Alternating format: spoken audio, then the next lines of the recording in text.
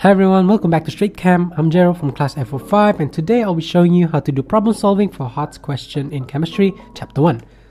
So here's an example of a HOTS question in chapter 1. So I'm going to be reading this question. So plumbum has an average atomic mass of 207.19 AMU. The three major isotopes of plumbum are plumbum-206 with its isotopic mass of 205.98 AMU, plumbum-207 with its isotopic mass of 206.98 AMU, and plumbum-208 with its isotopic mass of 207.98 AMU.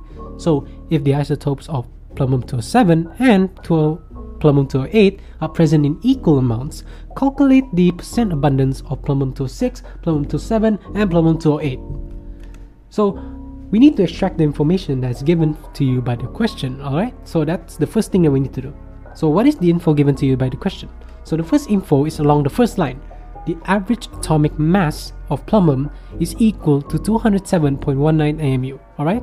And then throughout the question, we've been given an abundance of information, such as plumbum-206 isotopic mass is 205.98 AMU, and then plumbum-207 isotopic mass is 206.98 AMU, and plumbum-208 with its isotopic mass of 207.98 AMU. But the most important information that's given to you by the question is along the lines of if the isotopes of plumbum-207 and plumbum-208 are present in equal amounts. That means we can safely assume that the isotopic abundance of plumbum-207 is equal to the isotopic abundance of plumbum-208. Alright, so that's all the information that's given. So now what does the question want? The question wants that the percent abundance of plumbum-206, plumbum-207 and plumbum-208. So we need to find the percent abundance, alright? So the first step is we need to assume. This is the most important step. If not, all your other workings will be quite useless. So assume that the isotopic abundance for plumbum-207 is equal to X. Then you can also assume that the isotopic abundance for plumbum-208 is also equals to X. Why? Because remember that the information that we got from the question is that the isotopic abundance for Pb207 is equal to the isotopic abundance for Pb208. So we can use the same variables because it has the same value.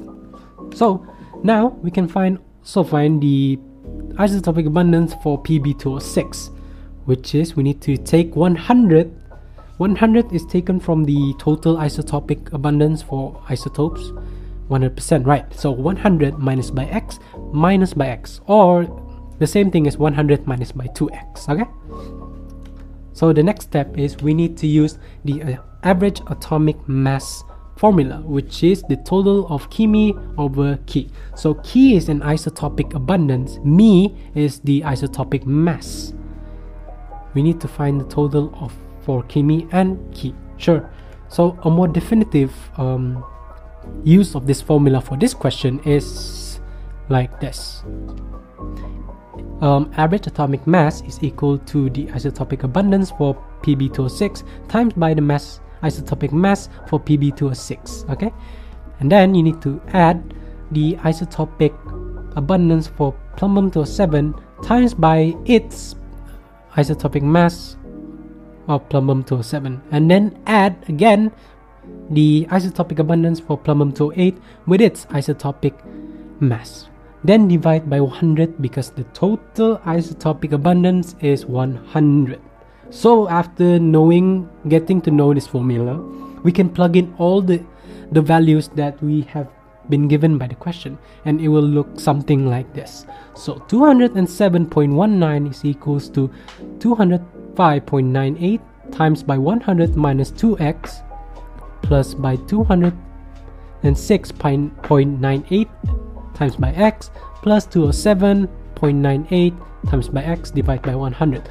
So you can actually make this more simple by moving the 100 to the other side and times by 207.19, because in maths we know that we need to expand and then we need to isolate all the numbers to just find the value of x. So you'll get something like 20,719 equals to 20,598 minus by 411.96x plus by 206.98x plus by 207.98x. So now we need to move all the numbers to one side and all the numbers with the x to one side, because we need to isolate all the numbers without variables and all the numbers with variables.